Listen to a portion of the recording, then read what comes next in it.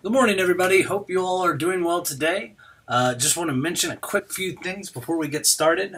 First and foremost, do remember that your reflection paper is due tomorrow. That's Friday by 11:59 p.m., March 2nd. So please make sure that you are completing that at your earliest convenience. With that, remember there's the Dropbox on As You Learn for that. And if you have any questions in the meantime, please feel free to email me and I will get to you as soon as possible. That's the main thing I wanted to mention as far as assignments today. However, today is one of our Theory Thursdays that I wanted to talk about what you see out of here. Now, granted, this is a little bit out of, or this is through a specific context, as you see here, a doctrinal context here. And but this is through cognitive dissonance theory. So this is a very important theory within the realm of persuasion. It's probably one of my personal favorites in terms of our cognition and how we perceive things, especially when things don't usually go our way in some sense of fashion. So the way that this starts is this is actually kind of a parable for how this theory kind of got started, which I may have told you about it. I'm going to expand on it a little bit, but suffice to say it's about a fox, actually. So the animal fox sees a tree that has grapes on it, and the fox comes up to the tree and notices that it cannot reach the grapes. So they are too high, they can't be obtained. And so the fox sits there and says, how am I supposed to cope with the fact that I physically cannot get to these grapes? So the notion of it is he had to convince himself that he doesn't need the grapes. He doesn't need this particular food. And that's how he comes to a little bit of what's called consonance into his brain. So this is this removal of the inconsistency of terms of things that the fox in this case can control versus things he can't control, and how does he rectify that within his brain. Now, granted, we're talking about an animal here, but at the same time, we run into this problem quite a bit, actually, when we're, again, faced with something that is mentally unstable in terms of an unpleasant arousal in this case. So when we feel this way of having two different thoughts going on in our brain here, we have this feeling of nervousness. We have this feeling of being unnerved in this case, that we need to resolve something. So this is very important to consider when we're thinking about this particular area within communication, is that when we have two competing thoughts, it's always that area of uncertainty. So we try to relieve said uncertainty by trying to create a balance with our own mind. And so this happens in a book called When Prophecy Fails. And it's a really interesting book. I'd really encourage you to pick it up if you are really interested in this particular theory, because it's by a gentleman named Leon Fessinger. And Leon Fessinger, I'm going to give you a small disclaimer. Leon Fessinger does a little bit in terms of talking about organized religion and some of the claims within organized religion. I don't really think he meant to poke at a certain organized religion or religions in this case. He's merely saying that there are some instances where a claim is made within religion, people really take to it, believe it, and it turns up not being true. So the example he uses is when people claim that the rapture, which is real popular within the Christian faith, through books of Revelation in this case, that there will be a return. And within the rapture, now I'm not trying to step on people's beliefs myself, but the area that he talks about is that there are people that state that the rapture is going to occur on this particular day. So it's not that, again, that we're looking at Christianity in a negative light in this case. All we're saying is that there are people that kind of take advantage of a little bit of the system and say, this is when the rapture is going to happen. And so there are people that believe that, and they sit there and say, okay, this prominent figure said the rapture is going to happen, and what ends up happening is it doesn't occur on this particular day. And so what happens? So then people kind of have to justify, why didn't this happen? Why are we in a position where this was supposed to occur, whereas what actually happened was quite the opposite? So Leon Fessinger was really interested in this, and so this was just one area within this belief that people had. So he mentions this a couple times, but the thing that he was really interested in, so within his own experiment, was he had some of the people that he worked with join a cult. Now, granted, this wasn't a cult where, unfortunately, people would pass away because of it. This was a situation where this particular lady believed that a group of aliens were going to take her off the planet, and then the planet would be destroyed. So this was a very strong belief that this particular woman had, and she ended up becoming a leader of a select group of people that also really felt this particular way, that, again, a group of aliens would come by, pick them up, and leave the Earth. So Leon had this idea of what happens when it doesn't happen. So when the aliens do not come, they are not rescued from the destruction of the Earth, and obviously the Earth is not destroyed. So how do we justify that within our brain here when it doesn't occur? So this is where you see the model here in this case, where there's a doctrine and a belief structure. Now, again, I mentioned before that beliefs are very tricky. And this doesn't inherently have to be beliefs. This can be attitudes, thoughts, opinions, that kind of thing, values. All those can be considered within your own cognition, and there's an inconsistency between what's being presented and what you believe.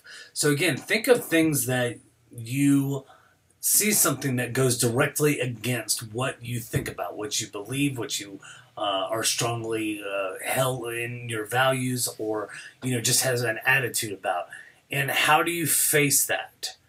And for a lot of us, we go through this process of dissonance of what we have here. And so what you'll see here is changing belief, changing your doctrine, or changing the doctrine that's being presented to you, or change perception of the doctrine.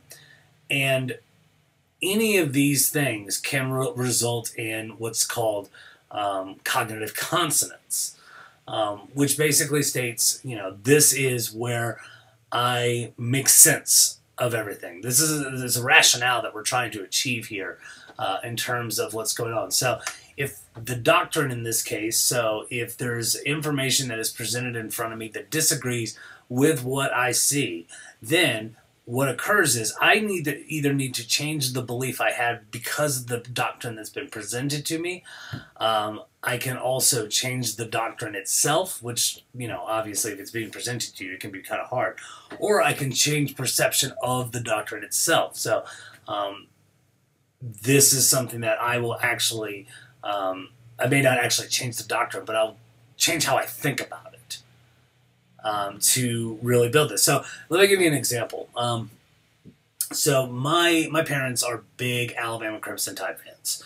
So they're very adamant about this particular, especially college football. They love Alabama and college football, and naturally so, they're really good. But what occurred one time was there was a coach that came to Alabama. His name was Lane Kiffin, and what occurred here was that up to the hire, my parents really did not like this person. It was not a big fan of Lane Kiffin as a coach for different teams. Just wasn't a big fan. So they find out that this particular coach is going to be hired. So this is their belief about the coach.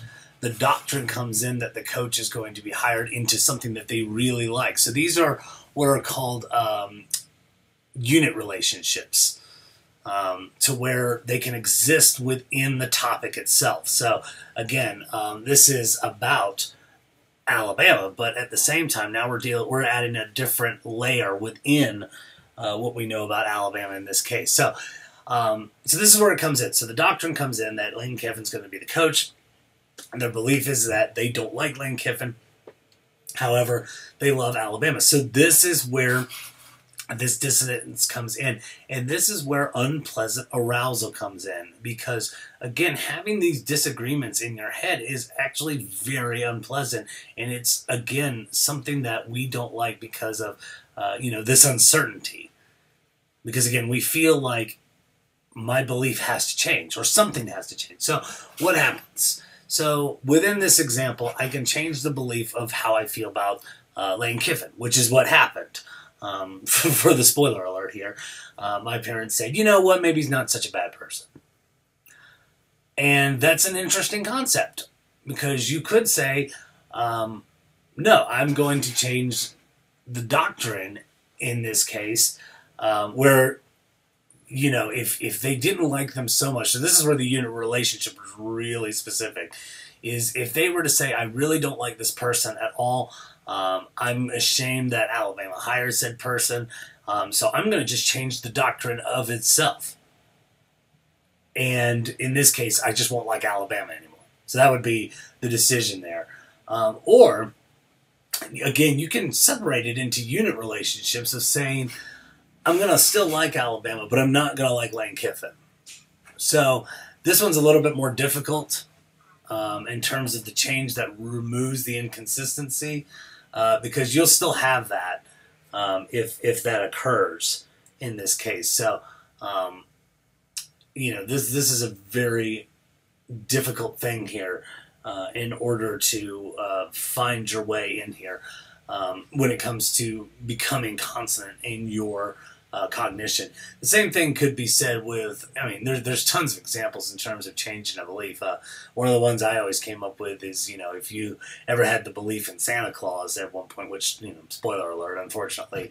But again, seeing the doctrine of the fact that Santa's not real versus your belief, again, do you change the belief and says, Santa isn't real? Do I go in full-on denial?